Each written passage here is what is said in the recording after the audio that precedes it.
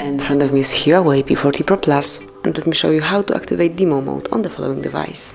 So at first you have to open the settings, then find and select About Phone and locate build number, because at first you have to unlock the developer options, and to unlock them you have to click on build number 7 times, then enter your password, and as you can see now we are a developer. So let's go back, open System and Updates, and right here developer options appeared.